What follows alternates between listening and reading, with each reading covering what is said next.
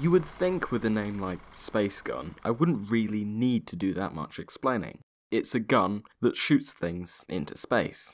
So, yeah. To be fair, the mechanics and history behind these things are actually quite a lot more complicated than that. Or at least I'm going to say they are for the sake of a video. But first, orbits. You've almost definitely had orbits explained to you, even by me if you're willing to go back far enough. I would not recommend that, but it's worth me going over them again in this video, as it does come up later. But this time, we'll do it through a thought experiment known as Newton's cannon, which revolves around a cannon thought up by Isaac Newton. There's an awful lot of this in this video, isn't there? The experiment starts when a cannonball is propelled sideways by a cannon, and, to quote Newton himself, the thought experiment continues as follows. The stone is made to describe a curved line in the air, and through that crooked way is at last brought down to the ground, and the greater the velocity is with which it is projected, the farther it goes before it falls to the earth. We may therefore suppose that the velocity be so increased, it would describe an arc of 1, 5, 10, 100, 1,000 miles before it arrived at the earth, till at last exceeding the limits of the earth, it would pass quite by without touching it.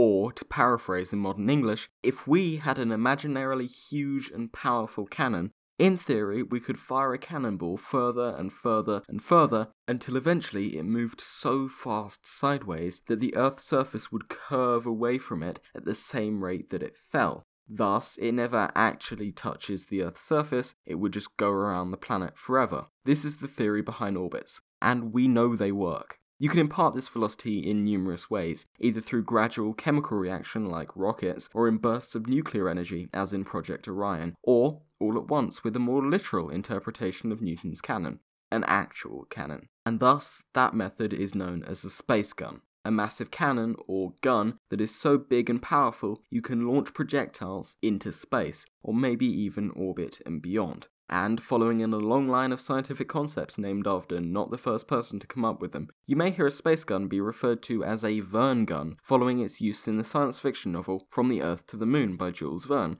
which would be a perfectly nice name in any other circumstance, and I would use it, but space gun is just so much cooler. I mentioned briefly in From Earth to the Moon there, but speaking of works of fiction, space guns appear in other media you may very well have heard of, not only the book that I just referenced, but also other books and the video game Soma, which apparently also has one of those things. This is supposedly the second time I've covered something Soma related and I still haven't played it. Or maybe even more likely than that is the loose film version of this book, from 1902, Le Voyage dans la Lune by Georges Méliès. It's been referenced in so many things and so much pop culture that it wouldn't surprise me at all if you recognise this creepy moon face. And the firing mechanism for the capsule was, you guessed it, a space gun. So, media is all very well and good, but you can do pretty much anything with that. What about the real world? Could we build one on Earth? That is a very good question. I'm not so sure. This is one of those videos, by the way. There are a number of problems that a working space gun must overcome to, well, work. It's a thought experiment after all. We'll start with the most basic and work up, though we might be here a while. Yeah, most basic it is. Experts in astrophysics and avid Kerbal Space Program players have probably already noted a flaw in the space gun being a stand-in for Newton's cannon. In the thought experiment, the titular cannon is on what some call Newton's very tall mountain, which puts the cannon already at orbital altitude above the atmosphere, and it's just a matter of going sideways. For a space gun, which presumably is mounted near to or on the ground, that is an issue, because you can't really orbit 2 meters above the planet. You need to first get up to altitude and then accelerate into orbit. According to the laws of two-body gravitation, it is impossible to get into orbit from the surface with a single kick. You need a secondary one after the gun is fired, but in the long run that's manageable, even if it kinda does defeat the purpose of a single acceleration cannon. So what else is there?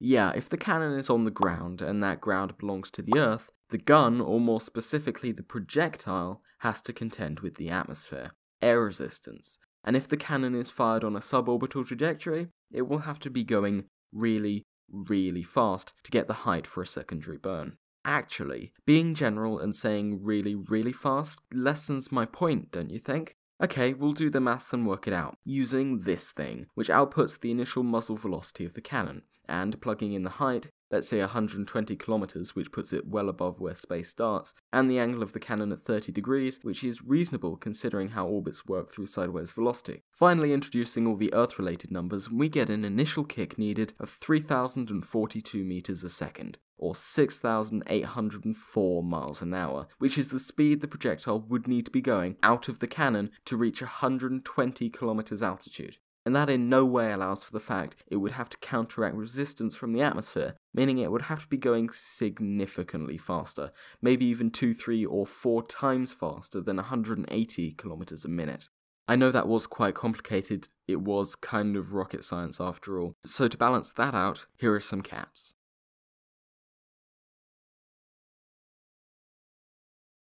However, it doesn't take an advanced level in mathematics to tell that an object slamming into the atmosphere at that speed isn't really going to fare too well, especially if that object isn't a shell but an intricate satellite weighing many, many tons. I mean, this is going over 4 times the speed of a bullet inside the densest part of the atmosphere. That's some force. We could, in theory, negate these 2 points by mounting it on, say, a space elevator, but then we'd have to talk about fancy ways of counteracting the force. So, okay, say we develop a very, very, very aerodynamic shell for satellites that can cushion cargo. It's not really that extreme a leap. So, what else do we need to deal with? Yeah, because accelerating a mass like that to well over 3 kilometers a second takes quite a bit of infrastructure, with a barrel which could range from a fraction of a kilometer long to dozens of them depending on propulsion method and estimate you use. Linked to this is because firing many tons to kilometers a second really isn't that easy to do inside a cannon. We might have to use a comparison for this sort of thing, as it is easier to explain, so who in history has built massive superweapons? Yeah, it was only really a matter of time before I brought up the Nazis. The V-1 flying bomb and the V-2 rocket are weapons fairly well known by the majority of people, but what that 55% may not know is that there was a third V-3 weapon in development towards the end of the war. It wasn't a groundbreaking, literally, suborbital rocket or a weird winged bomb thing, but instead a massive cannon, way bigger than other massive cannons built by the Nazis, and over 80 meters longer than this one you also may or may not have heard of. This Vengeance 3 weapon, nicknamed Fleißiges Lieschen, or Tausendfüßler, for its appearance, has such an interesting story, it's perfect for an explain video. So expect one coming of that. It's one of the only times I actually say story for another time, and mean it. For today's purposes though, we're only interested in the barrel, that consists of many, many explosive chambers in a staggered formation, that detonated one after the other, after the other, after the other, after the other, to push the shell, with each, gradually, to very high velocities, and would have been predicted at its peak to be able to fire projectiles 165 kilometers away, ideal for bombarding those pesky allies. This is all very well and good, but what we're interested in is this multi-chamber design that has been tested to be beneficial, and if we want to build a space gun, we may also wish to implement it. But this isn't the only out-of-the-box, non-traditional barrel design we could use. Instead, we could construct a very short, theoretically infinite, circular barrel and accelerate to the necessary speed on that, before letting go and launching into the suborbital trajectory. This would negate a barrel length of potentially many miles that would need intense structural support or submersion in water to stay up, but does lead in nicely to another problem we haven't yet discussed. Which is problematic if we're talking about infrastructure, but even more problematic if the thing we want to send into space is human.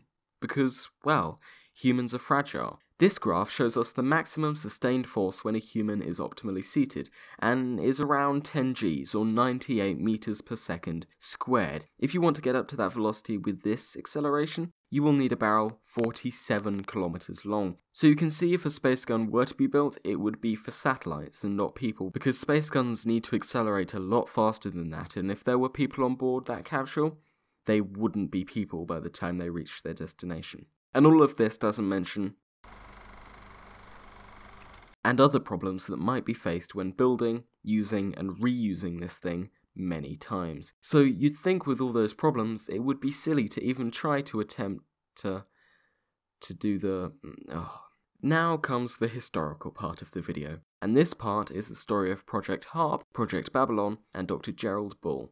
Jerry Bull, I think, was big on the whole firing things very fast in the atmosphere thing, and from what I can tell, was actually very good at it. To simplify hugely, Bull managed to lobby the US and Canadian governments in 1961 enough to create Project HARP, or High Altitude Research Project. So, project, which was basically a way to test models of prototype, quote, re-entry vehicles. Instead of a hypersonic wind tunnel being constructed, it simply fired models of missiles, or whatever, from high-powered guns, which was way cheaper and more reusable. However, from what I can tell, Bull's end goal when dealing with this tech, and also apparently his passion, was instead to develop a gun capable of firing satellites at suborbital trajectories. Hence why the test site wasn't in the wilds of eastern Canada, but on the island of Barbados 13 degrees above the equator, where any space gun fired eastward could best take advantage of the spin of the Earth, meaning they didn't need as much power as they were already travelling at roughly 400 meters a second. It's no coincidence that they were fired in the same direction as rockets departing Cape Canaveral. They're both taking advantage of the same thing. With construction of the massive guns finished in 1962, they were slightly delayed by potential nuclear warfare, but by the 20th of January 1963, the gun fired its first. A 315-kilogram slug with a muzzle velocity of 1 kilometer a second. The next day they fired a small rocket from the same gun, dubbed Martlet 1, which in later forms could give the secondary kick needed for orbit. And with that they managed to reach 26 kilometers in altitude. By the end of June that year, they had broken records with the firing of a Martlet 2 type rocket that reached an incredible 92 kilometers in height, rivaling the V3 in altitude. It was looking good, with more guns being built and the Barbados gun being extended to become the biggest artillery piece in the world at that time, with a length of 40 meters. But, just as they were making headway, the government that funded them were encountering significant bureaucratic pressures, and there was turmoil from both Canadian and American backers. Soon the project dissolved as Canadian university backers thought of the project as too militarized, and the United States government opted to fund missile technology instead. But, just before, Bull had time to build another Barbados gun in Arizona and test fire that one, with the gun producing a world record. It managed to fire a Martlet 2 at 2.1 kilometers a second, and to an altitude of 180 kilometers, or 80 kilometers into space. It's a space gun, though not one that could yet get into orbit. This record still stands today, which is great, but may tell you something about how this story ends. After the collapse of HARP, Gerald Bull managed to save the infrastructure built up over the past decade, and in 1967 he founded the Space Research Corporation, which in the next decades continued to research space gun possibilities, as HARP had done before. The SRC also took on contracts for artillery pieces. One of these contracts was for the South African War against Angola, which was a bit iffy, as there were embargoes on that particular government because of its horrid apartheid system, basically meaning that you couldn't really deal with them, and there was trouble if you did. Because of this, Bull got indicted, whatever that means, and jailed for 4 months, in which time the SRC was liquidated, whatever that also means. The story of how this actually happens is a lot more complex, involving ships, shipments, the Pentagon, a guy called Jack Frost, and others, but it really isn't space gun related, so we won't go into it here. It isn't black and white, but it is interesting and rather time consuming. I do recommend you go forth and do some personal research. This 4-month sentence really angered Bull, as he saw himself as being mistreated and betrayed. Not giving up on the space gun dream, Bull was soon freed and reset up the SRC in Brussels, the capital of the artillery world at the time, where he continued his work and continued his military contracts for foreign powers such as China and Iraq, which probably wasn't good for someone who doesn't want to get assassinated.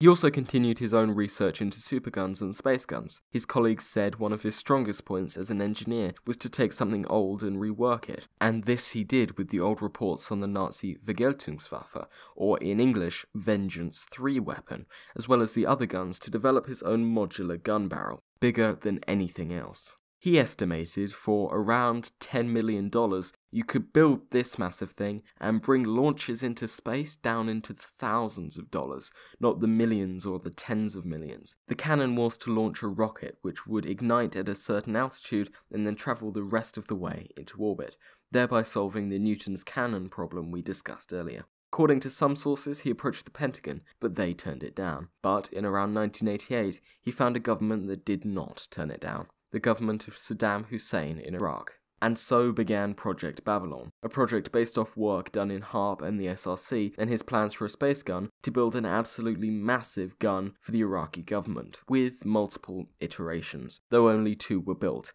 dubbed Baby and Big Babylon. Baby Babylon was 46 meters long, weighed 102 tons, and was basically a prototype for Big Babylon. But even so, when fired at 45 degrees, could be expected to go over 700 kilometers and also therefore into space. Big Babylon was 156 meters long, the barrel alone weighed over 1,500 tons, and the internal diameter, or the bore of the gun, was around a meter. Both of these guns were modular, that is, made of sections that could be bolted together, much like the V3. Here's some video taken by me of one of the sections of Big Babylon. And yeah, it's bloody massive. The barrel was built in the UK, the framework and supports in Greece, the recoil system in Switzerland or Germany, and some of the breech in Italy. From there, they would be shipped to Iraq undercover and assembled into a gun that is estimated to have the ability to fire a half-ton projectile 1,000 kilometers or a 2-ton rocket, maybe into orbit. It is doubtful it would have been used for orbital rockets by Hussein, seeing as it really couldn't be aimed, and converting it to house those sorts of rockets would hinder its military potential. Furthermore, it had the same flaw as the V3. It couldn't be moved, and likely would have been bombed pretty quickly if operational. But doing this for one side of a conflict doesn't really make you the best of friends with the other, and in this particular case, those people were the people in range of Iraq's supergun. And so, on the night of the 22nd of March 1990, as he entered his flat in Brussels, he was shot by a team of people 5 times from point-blank range. Experts think his death was planned and professionally orchestrated. It was an assassination. Many to this day tie his death to the intelligence agencies of Iran or Israel, who were under threat from the gun and sought to make sure Bull didn't complete it. 600 people attended his funeral. Bull was such a fundamental part of the project and kept so much information in his head. When he was taken out, the project fell apart. Saddam Hussein would never get his supergun, though he did get some other insignificant by comparison arms that were also part of the deal. Soon after Bull's death, parts of the Project Babylon barrel were seized at UK Customs, who had been tipped off that instead of being for a petrochemical factory in Iraq, as said by the manufacturers, it was actually a weapon system. Those 8 pieces remained in the UK, and even today you can visit them in museums. This section resides in the Imperial War Museum in Duxford, in Cambridgeshire, with no sign to actually mark what it actually is. On the same note, you can go to Barbados, and the Project HARP guns are still there. They haven't been used in a long time. Whilst Big Babylon was never even assembled or working, I think it was the closest we came to an actual real working space gun. And so, that is the story of space guns, of Project HARP and Project Babylon, and of Gerald Bull. And the only thing left for me to say is thank you for watching.